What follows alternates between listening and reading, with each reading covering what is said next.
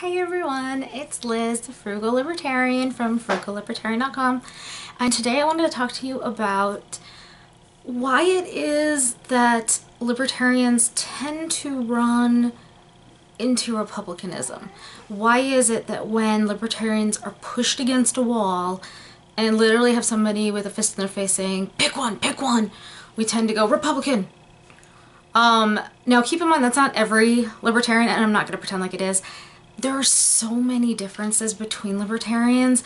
There are the libertarians who are more anarchists. There are left-leaning libertarians who think that it is the government's job to have all these really controlling regulations on people's lives. There are representations of every kind of libertarian out there. It's a really vast tapestry. You have moderate libertarians who, you know, thought that Gary Johnson was right when he said that the government should force people not to discriminate against each other. So there are all these different types of libertarians. However, a lot of the libertarians started out as Republicans or became Republicans because of Ron Paul and later Rand Paul. So there's a connection that way. That's how I ended up as a registered Republican.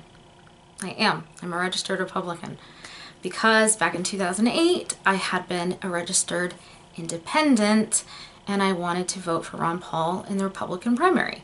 So I registered as a Republican. I changed party affiliation to become a Republican and then just never changed, which is partially me being lazy and then partially I wanted to vote for him in the primary again in 2012, and I wanted to vote for Rand Paul in 2016, which didn't end up happening because he had dropped out of the race by the time Connecticut got to its primary, and he was not on our ballot. And that I think is a big part of it. I think the bigger issue is the one thing that is so anathema to libertarian philosophy, to libertarian politics, to libertarian belief systems, is socialism. Basically, libertarians believe government as small as possible, government that stays out of your life, people having individual rights, the right of the individual overrules the desires of the masses. Libertarians are have always been the party that supports the rights of the minority, whatever kind of minority that is. If it's a religious minority, if it's a racial minority, if it's a sexual minority, or if it's a political minority, which is what we still to this day are. We believe that everyone has equal rights regardless of all of that. And so for us, seeing a system of government be put in place where it becomes closer and closer to mob rule, where it becomes more and more of, well, the community needs this. This is better for the community. So you and your rights and your needs and your beliefs are going to get trampled because the community wants it. That is terrifying to us, okay? It's terrifying. So we really look at it that way. And socialism, as much as people try to say it's caring and it's giving and it's loving and it's taking care of people, it really is the destruction of the rights of the individual over the rights of the majority. It's a version of mob rule. It's a version of the idea that something that I want is more important than what you want. So I can trample you, I can trample your rights because what I want is more important. Libertarians are not like that. We do not believe in trampling anybody to get what we want. We will trample nobody. We will leave you where you are and let you live your own life, and we'll walk somewhere else instead of trampling over you. So Republicans can lean theocrat. Republicans also, in their theocracy, like to control personal behavior. They're the people that believe the war on drugs is working or will work eventually. you know, you look at the Democrats, they want higher taxes, they want more regulations, they want more government oversight, they want more government control into personal lives. They want social programs that are ridiculous at best. But that's just sort of the grand plan of everything that I see on the Democratic side, is like the mob rule, the idea that if enough of us want it, we're just going to make it happen.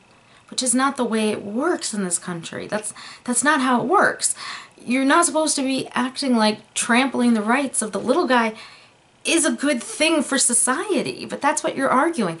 That's really why libertarians, when pushed, and I mean when pushed, when basically not given a single libertarian option, will side with a Republican. Because as much as, yes, right now, the two major parties are eerily, creepily similar. Their spending is the same. Their programs are the same. There's not much of a difference. However, at least with the Republicans, there is some semblance of the right of the individual continuing. There is the effort at, or at least the lip service to reducing taxes, to reducing debt, to reducing spending. There's at least, you know, an attempt, or at least some kind of, you know, at least that's in the scheme of things. Whereas the Democrats, it's pretty much no. It's a snowball down a hill into socialism. And that is something most libertarians cannot be comfortable with. We just can't. So, to sum up, why do libertarians tend to lean Republican when we're forced? A, because a lot of us either were Republicans, are still Republicans, or support some specific libertarian Republicans.